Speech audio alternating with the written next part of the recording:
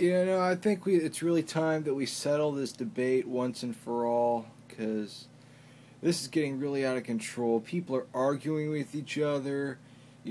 Friendships are being destroyed. The fanboys are arguing with each other, really going at it with each other. Internet message boards are going crazy.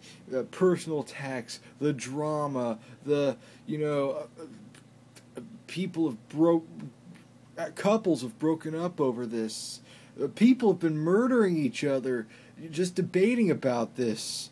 It's just crazy, and I think it's getting out of hand. So I think we just need to settle this debate once and for all.